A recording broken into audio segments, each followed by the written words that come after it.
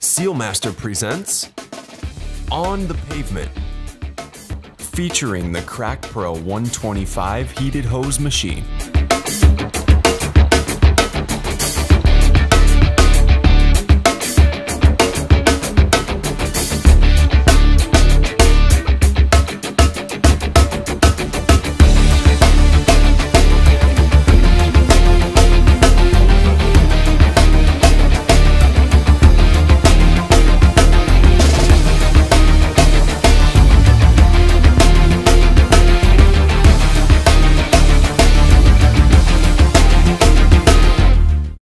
Good morning guys, Garrett Knoll here with SealMaster Equipment.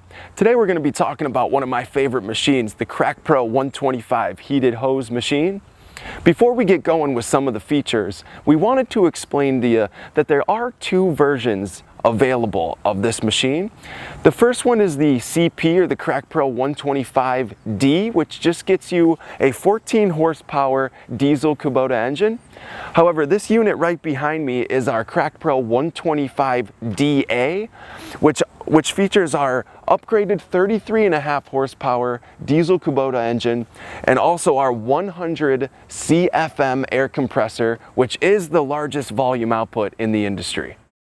Prior to getting started on some of the features on our CP 125, we also wanted to mention to you that this video will have a lot of crossover with the CP 260 units. We do offer a 125 gallon capacity, which is this unit here, and also a 260 gallon capacity. We wanted to let you know that the safety features, the operations, the functionality of this unit will cross over between the CP 125 and the CP 260 heated hose units. At the heart of our CP 125 heated hose machine is the 33.5 horsepower diesel Kubota engine, which does directly drive our 100 CFM air compressor. The 100 CFM air compressor is the largest compressor in the industry. Guys, the reason we install a 100 CFM air compressor on this unit is because the volume of air will quickly and efficiently clean out any cracks that you may have prior to application. And along with our 100 CFM compressor, we also feature the longest hose in the industry at 100 feet, 3/4 inches in diameter. And this comes on a retractable hose reel. Very nice. Pull it back, give it a rip, and this wheel will spin and reel your hose up nice and quick.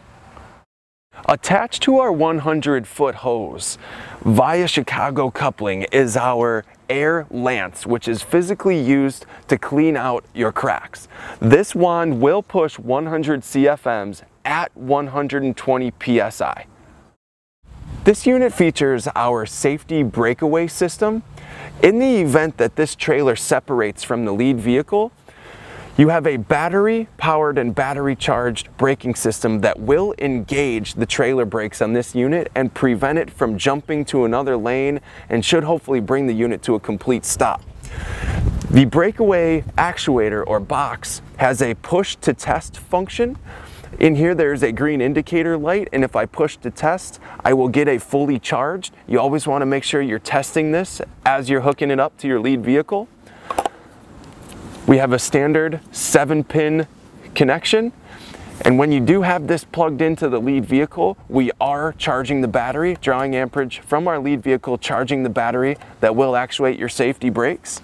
And we also have the cable, which needs to be attached to your lead vehicle, and upon separation, this will pull and engage the switch, which will essentially engage your safety brakes. Guys, let's just give you a quick breakdown of all the components on our 33 horsepower Kubota engine. Starting with our fuel water separator, we have our hydraulic pump, which is directly mounted to the engine, provides power to all the hydraulic functions on the unit. We have our AC power generator. We have our inline fuel filter, air filter housing, alternator, muffler, and right here is our throttle cable. And as always guys, all of our SealMaster equipment is outfitted with an identification plate that includes month and year of manufacture. And located here at the front of the machine, right near our diesel tank, is our 12-volt battery. As you can see, we have put it in a place on this machine where it is nice and accessible if you ever need to put a charge or if you ever need to change this out for new. This machine is complete with a 30-gallon diesel fuel tank, which provides fuel to both our Kubota diesel engine and our diesel burner. We have elected to use a single fuel source on this machine, which provides maximum safety and performance. Regarding our diesel tank, we have provided you with a level sight gauge and also a master fuel shutoff valve. All of our Crack Pro units across the board feature torsion style axles. This particular unit has a torsion style 6,000 pound capacity single axle with radial tires. The reason we're using torsion style axle assemblies is because it gives us 2 or 3 additional inches of height, which is required at the rear of the machine at the bulk discharge valve for filling any mobile applicator, hot pour crack filling tools you may have. Continuing on with our features on the CP125 heated hose machine, we wanted to show you the recirculation box for our heated wand. We have our heated hose assembly, the heated hose wand handle. We also have our trigger. We have a protective sleeve and wiring loom, which is used to heat the hose. And we're going to pull this hose out and show you some more features in just a sec. Guys, prior to getting into the specifics of the heated hose and the wand itself, we wanted to just give you a quick run through of the proper procedures of removing the hose from the machine, swinging the boom out. Let's walk through those step by step right now. So if I'm going to swing this hose out, the first thing I'm going to do is open my recirculation box. I'm going to remove the heated hose from its cradle. I'm going to come over to my boom lock. I'm going to raise it, and there's a little slot. I'm just going to turn it 90 degrees to the right and completely disengage my boom, which is essentially putting in what we call travel mode. At this point in time, I'm going to grab my boom and swing it out. Now, in an effort to not kink or twist the heating elements inside the hose, we want to make sure we're pulling the hose out and turning back inside and walking underneath the boom.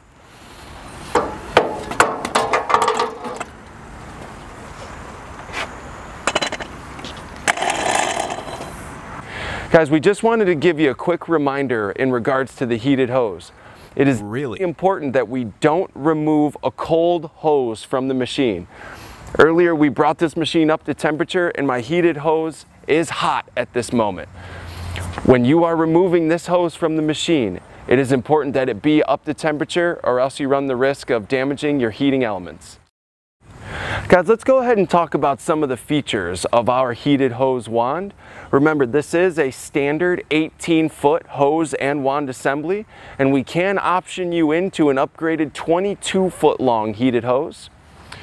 On the actual wand itself, we have our applicating shoe, we have our wand tube, our adjusting handle, we have our switch wires here, and on the actual grip we have our material switch and our signaling horn switch with our thumb, which is to signal our driver to either move forward, stop, or back up. We also wanted to mention to you that this heated hose and wand assembly is the lightest available in the industry, which will help reduce operator fatigue throughout the day. Guys, like we mentioned to you, due to the heating elements in this heated hose, we want to make sure we're showing you the proper way to put this hose back in its storage rack on the machine, okay? We always want to make sure before we store the unit that we're not twisting these heating elements inside the hose. So I always want to make sure I'm turning to the inside. First thing I'm going to do is put my applicator shoe back in the recirculation box. Then I'm safe to drop the machine in the rack and swing the door. At this point in time, I can close my recirculation box. I'm going to pull the pin on my boom, and I'm safe to step back and lock my boom in place. Hose in the cradle. We did it with no twists. All your heating elements are safe. We'll be ready to go tomorrow morning. At this point, guys, you might be wondering, what are the advantages of a heated hose unit versus a non-heated hose machine? Our CP125 heated hose machine is going to greatly reduce your risk for material plugs or clogs in the hose, and we're also going to provide a more smooth and pliable product to apply, which is going to result in less operator fatigue and greater uptimes. Here we are at the back of the CP125 heated hose machine, and we wanted to talk to you about our heated and insulated material pump box.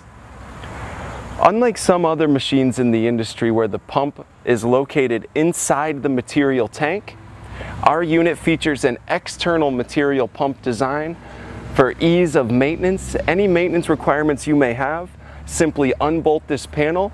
That exposes your pump completely, and you can do any type of maintenance or change outs required. One additional feature we wanted to mention is our master material shutoff valve located here at the rear of the machine. If at any point in time you need to service your material pump, it is important that you completely turn off or close your master material valve. Once my valve is closed, I have completely shut off the flow of material through my pump and ultimately to my heated hose. Please keep in mind, with your master material valve closed, you will still get material through your bulk discharge valve at the rear of the machine because it is a separate gravity flow line. Also located here at the rear of the machine is our hydraulic motor, which directly drives our material pump. We also have a very important hydraulic manifold, which does include our agitator speed control and our material pump speed control feature. Here we are at the rear of the machine, guys, where some of your most important controls for operation are located. We're going to start working top to bottom here, and I wanted to cover with you our easy access, easy sight gauges that are located here. These are up here for your operator for a quick glance view, and what we have here is a gauge that is reading out our material temperature inside our material tank, and we've also got our transfer oil temperature gauge, and these are the corresponding sensors. I'm going to reach down and flip open our master control panel. We have 3 digital readout temperature controls that have factory preset values. From left to right, you have your transfer oil, you have your material temperature, and you have your heated hose temperature. When I go to operate the control panel, the first thing I want to do is reach down here and flick on my main power switch in the bottom left-hand corner. Once that is done, I'm safe to flick on my AC power, which is used for heating our heated hose assembly. We also have a switch for your material pump, forward and reverse, which we'll get into a little bit later when we're operating the machine. We also have your agitator control, forward and reverse switch. Okay. In the bottom row, we have our burner enable indicator light, which will be illuminated when the diesel burner is actually fired. We have a burner failure indicator in case of any failure. Once the material has settled back down to a proper temperature, we will have to hit this high temp reset button to re-engage the diesel burner. And we also have the interlocks light in the bottom right hand corner. When this light is illuminated, we can safely flick on our hydraulic agitation and our material pump and safely pump material through the system. We wanted to mention to you that the interlocks light, once it is illuminated, if our agitator is in a forward or reverse position, the agitation will automatically start turning once our interlocks light is illuminated. And when that light is on, what it is telling us is that all 3 of our factory preset values have been met. We also wanted to touch on our limit switch for stopping the agitation when I open my loading door. As you can see, when I open my door, I have disengaged my loading switch and my agitation has completely shut down. This is to reduce any splatter. Remember, we've got 350, 400 degree material in there. We are trying to reduce as much splatter as we can coming back out. And we also at this point in time wanted to mention the low profile design of this machine. As you can see, my material load door, my material load height is here, a little lower than shoulder height. And with the low profile, I have a full 360-degree view of my work area. As we mentioned previously, this is an oil jacketed style melting kettle. Located on top of your material tank, we have an expansion tank for your heat transfer oil. The expansion tank is complete with a level checking dipstick. We also wanted to mention that it is safe to use either direct fire or non-direct fire material in this melting kettle. One of the other main advantages of an oil jacketed kettle is it hangs on to that residual heat so much longer and dramatically reduces our heat up times in the morning, which means we're spending more time filling cracks and less time waiting for material to heat up. CP 125, CP 260, fastest heat up times in the industry. Located right here behind our 100 CFM air compressor is our 30-gallon capacity hydraulic oil tank. We do have a sight gauge. We have a master hydraulic shutoff valve. And located right behind the tank is our return hydraulic filter element. And we also wanted to mention to you that all of our SealMaster equipment across the board is using AW68 spec hydraulic oil. One of the most outstanding features on the CP 125 heated hose unit is our 372,000 BTU diesel burner. It is one of the main reasons why we say we have the fastest heat up times in the industry, and we are going to get into that diesel burner in a little bit more detail in the operations segment of this video. Another unique feature on this machine is our directly driven 100 CFM rotary vane air compressor. This unit is directly mounted and directly driven by our 33.5 horsepower Kubota diesel engine, and it is complete with an air pressure gauge. What makes this compressor unique is there is no storage tank for the air. This compressor is going to build air as you demand it, okay? So as you demand air through your crack cleaning wand, this compressor is going to build enough air to keep up with any requirements you may need. And as always, on all of our SealMaster machines, we have a plastic documentation case with all of your important books, operators manuals, parts books and breakdowns. Any other information you may need from a documentation standpoint is stored here. Located here at the front of the machine is our main control panel for engine startup and compressor function. Just real quick run through, we've got our engine hour meter. We have some indicator lights for battery amperage, diesel glow plugs, which will be important, we'll cover that later. We have engine oil, water temperature, and a couple other auxiliary engine sensors that we're monitoring. Ignition keys and ignition switch. And we also here, right next to our keys, have our compressor on-off main valve. We wanted to give you some identifying parts. Out here, not connected to the actual burner itself, is your diesel fuel water separating filter. On the actual diesel burner itself, on the left-hand side, we have our diesel fuel pump. Up here down the middle, we have our igniter. Over here, we have our primer control box, which is essentially the brains for the diesel burner and works in conjunction with our temperature sensors. And because this is a forced air system, down here bolted to on the right-hand side is our fan motor. Okay guys, we have taken you through all the features of this machine. It's time to go ahead and walk you through the operation step by step. First things first, as always, we want to make sure we're wearing the proper safety protection. This unit gets extremely hot to the touch. Anywhere on the machine is a danger point. We want to make sure we have the proper heat insulated gloves and that we have our safety glasses. Let's go take a walk around. Let's check all of our fluids and filters, making sure we've got no leaks, making sure I'm safely attached to my truck. Let's go take a look.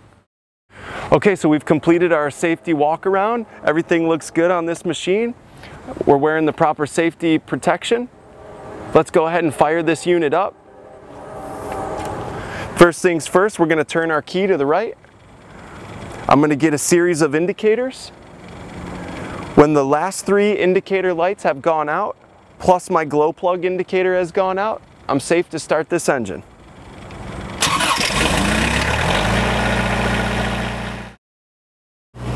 Guys, once we've got our machine started up, the first thing you're going to want to do is walk back to your rear control panel, get everything fired up to engage our diesel burner. Let's start bringing this machine up to temperature.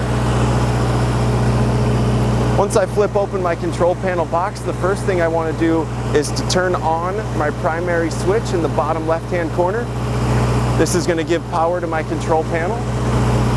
Once I've turned on my main power source, I'm going to flick on my AC power. The AC power switch is essentially used to heat our heated hose assembly. Okay? Now I'm going to take a look at all my factory preset values, and all of these numbers are going to start coming up to temperature. Pretty soon you're going to hear the diesel burner engage. At that point in time, we're in a little bit of a waiting game until we've got our interlocks light comes on and all of our preset values are met. Once I've got my control panel all powered up and I've flicked on my heated hose, my AC power switch, I'm going to reach over and flick my agitator over to forward. Also, I'm going to take a look at my burner enable indicator, making sure the light is green. That means the burner, my diesel burner, is fired and I am currently heating up my material. And also, my interlocks light will be illuminated once all my factory preset values have been met. And again, my agitator right now is not turning inside the tank and will not turn until my interlocks light comes on, at which point the agitator will start turning automatically. We wanted to do a real quick review of the factory preset temperatures that are in your digital displays on your control panel. From left to right, my factory preset on the transfer oil is 475 degrees Fahrenheit. On my material, the factory preset value is 375 degrees Fahrenheit. And on my heated hose assembly, our factory preset is 350 degrees. One other thing we wanted to teach you guys was how to change the factory set value on your digital temperature display. If anytime you need to change your green numbers, your set value, the first thing you're going to want to do is touch your arrow left button, at which time your number farthest to the right will start blinking. What you can do at that point is scroll through all your numbers, and let's take this one from 350, let's go up to 380. So I've arrowed up to 380. Now I've got the value that I want, and I touch set, and that will lock it in. Guys, let's review the safest possible way to load material in this machine. A couple things before we get started. Our SealMaster material comes in 50-pound boxes, 2 25-pound blocks apiece. This is one 25-pound block of material. Okay, and we also wanted to talk about our low profile machine and easy loading height. As you can see, I am just a little lower than shoulder height. I'm not reaching way up to load this machine, okay? And this is our anti-splash loading door. And the only safe way to load material is to place a block on my loading door, and I am simply going to close this all the way, let gravity take it all the way shut, and we are going to prevent any splatter of that 375-degree material coming out back at you.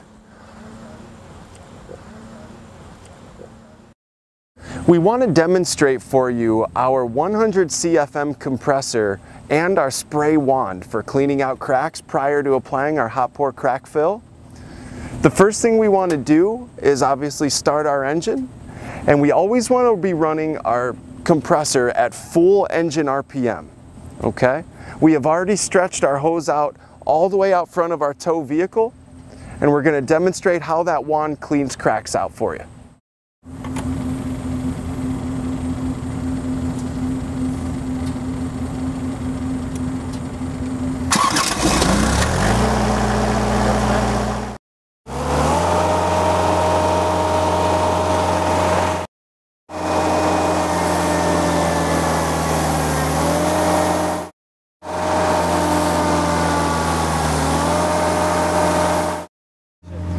Okay guys, we've went ahead and laid out and taken advantage of our 100-foot air hose and wand assembly.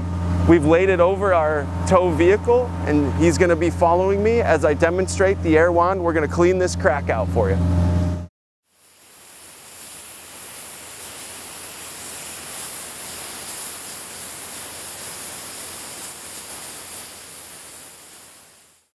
Here we go. ago, our resident expert in Crack Pro, Dave Likens, is showing us the proper way to utilize our heated hose and wand. As you can see, he's taking advantage of the horn, waiting for the truck. He's going to bump that horn, tell his driver to move forward. Notice Dave never picks up the application shoe off the ground.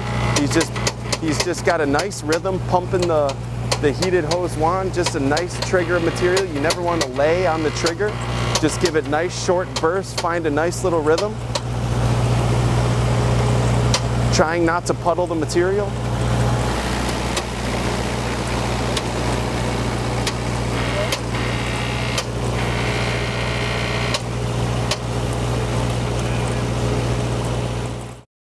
When we're all done, Dave's going to swing that boom closed, making sure we're not twisting the hose.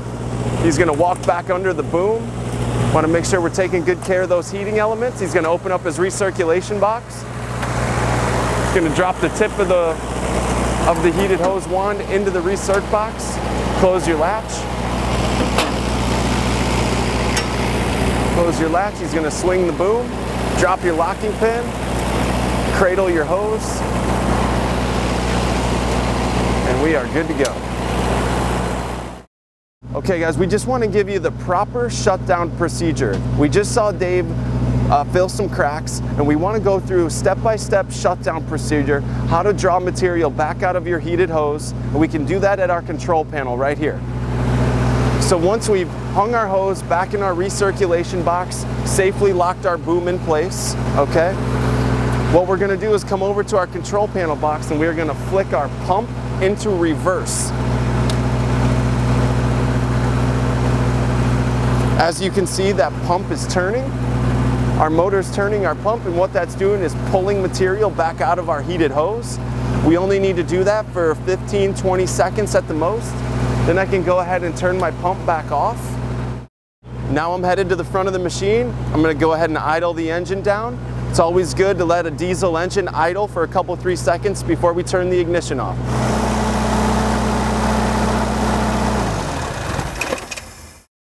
Alright guys, so we've gone through all the special features of the CP125 machine. We've also ran through a complete operation from 100 CFM air compressor all the way through to completely filling a crack. The last thing, we like to end every video with a recommended wares and spares list. This is anything that we think can render this machine down, whatever you would need to have on the shelf to get a guy back up and going, okay? I apologize, I'm going to read off a list. It's quite a long list here, so bear with me. What we wanted to start with was all of your engine maintenance and preventative maintenance filters, starting with your air filter, engine oil filter, diesel water separator, and inline fuel filter. Okay, that should take care of your engine. There's also a water separating filter on your diesel burner. And continuing with the diesel burner, we'd recommend that you have an additional nozzle and an additional primary in stock. We also have air filters on the compressor that we would recommend that you have. Also, the application shoe for the heated hose, the application shoe at the end, they tend to wear out pretty quickly. Plus your switches for your material and your horn on the actual heated hose assembly, a couple of backup switches. Also your digital temperature display in your control panel. Remember we talked about the digital readouts? We would recommend that you have one of those digital temperature displays on the shelf, plus the 40 amp relays from your rear control panel.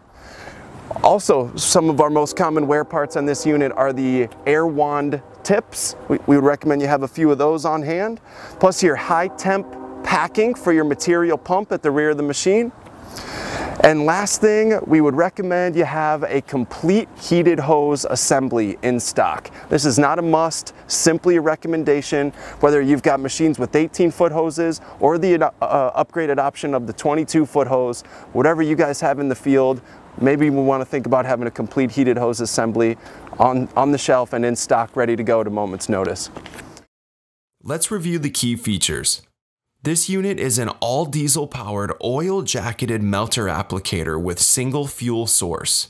Both the burner and the engine are powered by diesel fuel for maximum safety, efficiency, and performance.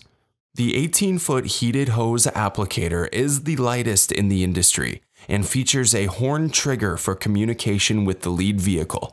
The heated hose assembly is also available in a 22-foot length. The CP125 and CP260 units feature the fastest material heat-up time in the industry. State-of-the-art electronically controlled diesel burner and material heating system has an automatic shutoff feature to prevent material from overheating. Our 372,000 BTU diesel burner is the largest in the industry. Material is melted and ready to apply within 1 hour. This machine has a low-profile design for maximum operator safety and will help reduce fatigue during and after material loading. No splash safety loading door. Torsion suspension axle maintains enough machine height to allow easy filling of MA10 melter applicator. Liquid-cooled 33.5 horsepower Kubota diesel engine. Direct drive full suite material agitator for even, consistent material heating and mixing. Our 100 CFM air compressor comes standard on a DA unit and is the largest air compressor in the industry. The 100 CFM air compressor comes standard with 100 feet of air hose, which leads the industry in range and pressure rating. The battery-powered emergency braking system will automatically engage if the trailer is separated from the lead vehicle. The 125-gallon tank capacity can hold up to quantity 25 50-pound boxes of material. Variable speed hydraulic manifold with flow control for material pump and agitator speed. The CrackPro heated hose machines are available in 125-gallon and 260-gallon capacities. Available options for the CrackPro heated hose machine include 100 CFM air compressor with 100-foot reeled hose and wand for cleaning out cracks prior to sealing. This feature is standard on the DA unit.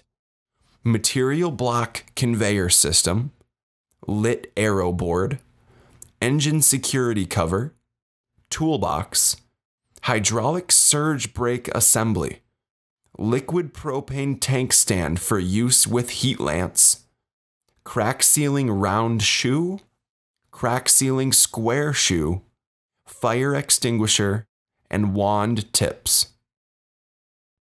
For more information on this machine and all other SealMaster equipment, contact your SealMaster representative at 800-395-7325 or visit SealMaster.net.